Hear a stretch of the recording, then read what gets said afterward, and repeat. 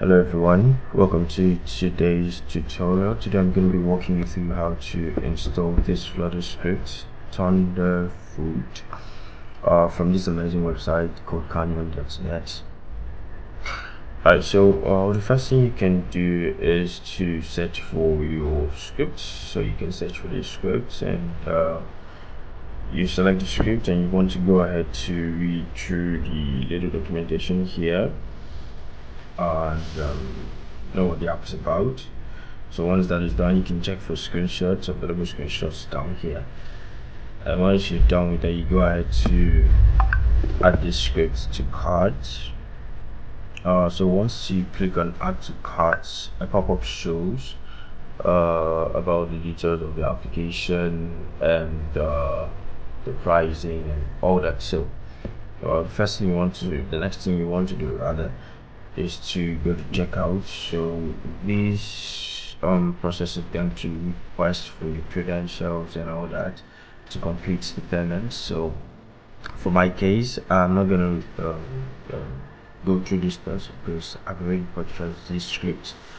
So you can go ahead to do your purchase. It's a straightforward process.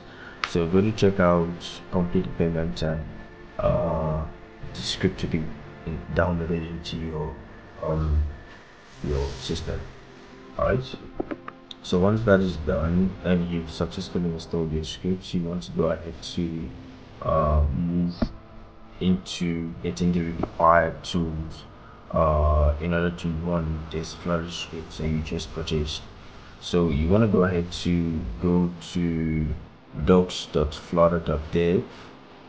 This is Flutter's official website, and we're going to be downloading Flutter here because Flutter is a key required in order for you to run Flutter in your local machine. So for our case, we're going to be installing on Windows, so you can choose any of these options based on your operating system. Okay, once that is done, you want to go ahead to choose your first type of application. So for us, ThunderFood is a mobile application, so for Android. So the next thing you want to do is to check your system requirements and hardware requirements. So also software requirements. Confirm that your system meets all these requirements in order to start using Flutter in your mobile in your system. Alright, so once you're done with that, you just want to go to this install Flutter SDK, and you see the option to download and install. So what you want to do is to go ahead and click on this button. So currently we have Flutter 2.9.1, Flutter 3.29.1. So you're just gonna go ahead to download this, and once you're done, you just want to create a new directory where you can just extract Flutter SDK into that directory. And once you do that, you just want to go ahead to update your Windows path. So go through this documentation and follow the guide. It's straightforward, and you're going to be able to do these three things that I just said right now. So once that is done, we want to get our integrated development environment, and for this we're going to be using Visual Studio.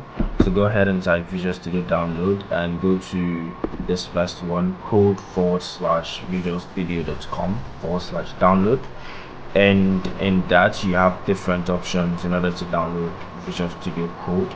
And for us, we're going to be using Windows, so you can just go ahead to click on this option right here, and Visual Studio is automatically going to be installed. So once you're done with that, you're good to start using Visual Studio.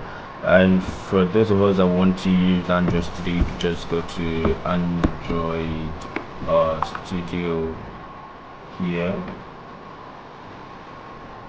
So this is Android Studio. So you just want to go ahead to download Android Studio Maker, which is the current version of Android Studio at the time.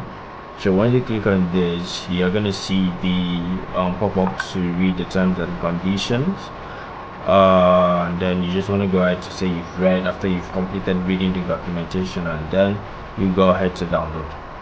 Alright, so once that is completed, the next thing you want to do is to go inside your Visual Studio Code. So I'm going to just go into a new window right now, and once you do that, you just have to locate or get the location of your installed or purchased script. So for me, I have it just right here, and once you're done with that, you're just gonna open it right here, and then you can go ahead to do flutter get.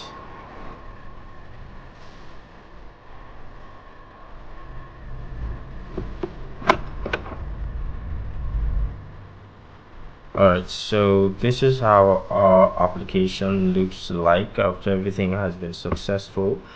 So we have this slider screen, and then we can get started. So you just want to go ahead and allow this while using the application. And yeah, that is how to install a Flutter script from codepioneer.net. Thank you very much. See you next time.